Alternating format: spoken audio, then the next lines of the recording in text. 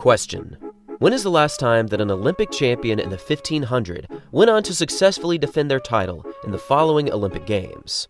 Answer: 1984 in Los Angeles. For this Olympics, Sebastian Coe from Great Britain unleashed a classic finishing kick to win his second consecutive 1500 title, outkicking his fellow countryman Steve Cram from Great Britain with a time of 3:32.53, a time that back in 1984 was a new Olympic record. This Olympic double has been one of the most difficult and challenging feats to fulfill in all of athletics, and even though runners such as Hicham El Guerrouj, Bernard Lagat, Nick Willis, and Peter Snell have competed over the past half a century, they were never quite able to complete this task in their careers. This brings us to a very compelling story in 2024, and it all revolves around Jakob Ingebrigtsen from Norway, who is trying to win his second consecutive Olympic title in the 1500. Back in 2021, a 20-year-old Ingebrigtsen took down a very strong field to win his first global title in this event. Running a nearly perfectly executed race, he took down Timothy Chariot, Abel Kipsang, and Josh Kerr to win this title, and with a time of 3 minutes, 28.32 seconds, he broke the Olympic record with this performance, and this record still stands today. This performance still stands as one of the big highlights of Jakob Ingebrigtsen's career, and it is noteworthy to mention that in this very final, the top 6 finishers all broke the previous Olympic record, showcasing one of the fastest 1500 races of all time. This convincing win made Jakob the new face of the 1500, and even though he has gone on to run incredibly well since this Olympic gold, another global title has unfortunately continued to elude him. In 2022, the British athlete Jake Whiteman outkicked Jakob to fulfill a shocking upset in Eugene, Oregon, and just 1 year later in Budapest, Hungary, another British runner, Josh Kerr, also outkicked Jakob over the final 200 in an eerily similar way to Jake Whiteman. Despite breaking various European records and even a few world records since this Tokyo showing, Jakob has fallen ever so short in the 1500 meters in the Global Championships, despite mostly being favored to win both events. This brings us to 2024. Another Olympic year is upon us, and 1500-meter immortality is officially on the line. Now, unlike previous years, the landscape of this event has mostly been focused on events that have transpired away from the track, with Jakob and Kerr providing the world with some pretty intense smack talk in various articles and interviews.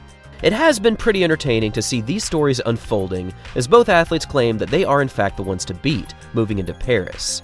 However, this video is going to be focused exclusively on actual performances that have already taken place this season, because at this point, Jakob is still nursing an injury and he has not competed once, which definitely strays away from his typical preparation.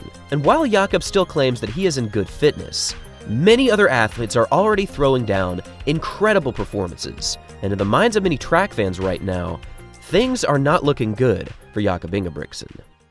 Starting with the most recent, we have to look at last year's World Championship bronze medalist and fellow countryman Narve Nuros from Norway, who just won a pretty huge 3,000-meter race in Madrid, Spain.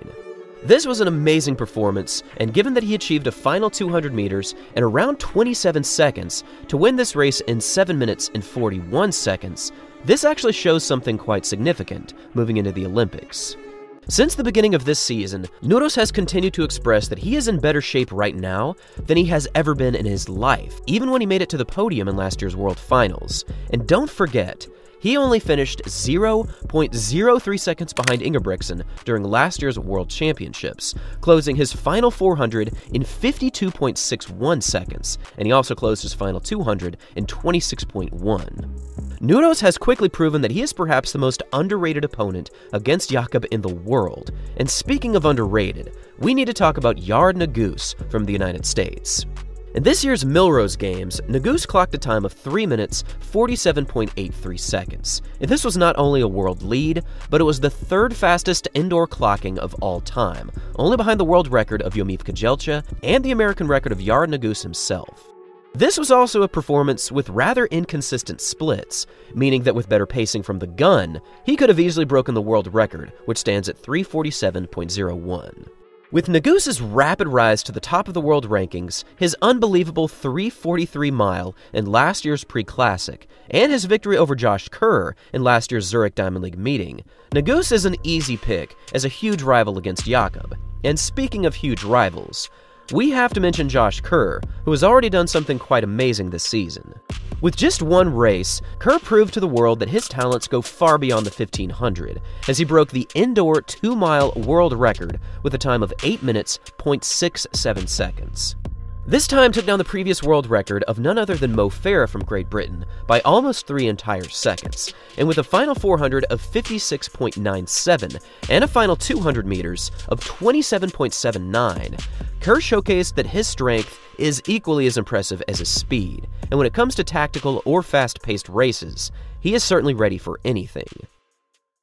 Now, before we jump into Jakob Ingebrigtsen and the issues that he will be facing against the other runners in the world, we have one more athlete that is showcasing something quite impressive this season, and that athlete is Cole Hocker from the United States. In just 1 month, Hocker has put forth some of the most impressive performances that we have seen this season. In the same race as Josh Kerr, he clocked a 2-mile performance of 8 minutes and 5 seconds, which now places him at number 6 on the all-time list. But it was really what he did in the United States Championships that makes him such a threat. In the 1500 meters, Cole Hocker was up against very talented competition, including Hobbs Kessler, the 2023 Road Racing Mile champion, and the winner of this year's New Balance Grand Prix over Jake Whiteman. But with an unbelievable sprint finish, Hocker won this race by well over a second, and he closed his final 200 in 26.76. When Hocker's kick is on, it is really on. Back in the Tokyo final, Hocker's final 400 meters was actually the fastest in the entire field, as he closed his final lap in this Olympic debut in 54.70. Since the Tokyo Games, Hocker has been one of the most consistent and talented middle distance runners in the world, achieving amazing new personal records and winning numerous titles for the United States. And given this amazing kick and early showing in 2024, perhaps he can reach the podium in this year's Olympic Games. This brings us back to Jakob Ingebrigtsen. In a recent interview, both Jakob and his brother Henrik stated that Jakob still has to be considered as the favorite moving into Paris, as Henrik stated that on a bad day, Jakob is always there, but on a good day, no one is even close. Now, there is some truth to say that on a bad day, Jakob is always there, as even during sickness and during subpar performances, Jakob has still finished in the top 3. But to say that on a good day that nobody else is even close is just not true, especially in a global championship. In last year's Prefontaine Classic, most people agreed that Jakob was back to full health, and in both the 3,000 meters and the 1-mile run, he went on to take some pretty incredible victories with all-time top performances. But in both races, he had very intense competition, as in the 3,000, Yumif Kejelcha was but 1/100th of a second behind, and in the mile, Yarob Nagus was also right there, breaking 3:44 along with Jakob. In recent interviews, Jakob has also talked about how his best event is likely the 5,000 meters, as his aerobic engine is just better fit for longer events. But he also stated that he just wants the 1500, which is an event that carries much more history, in his opinion.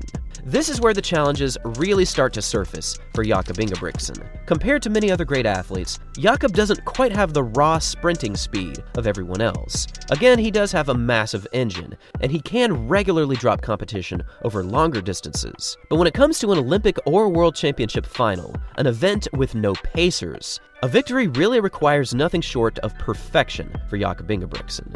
In this year's Olympic Games, Jakob will have to compete with every single one of these previously mentioned athletes, from Hocker to Nagus to Kerr and Nuros, and also Jake Whiteman, who is still coming back from injury. However, I do expect him to show up when it truly matters. And if just one of them has a very good day with a solid kick ready at the right time, it will certainly be difficult for Jakob to hold off everyone.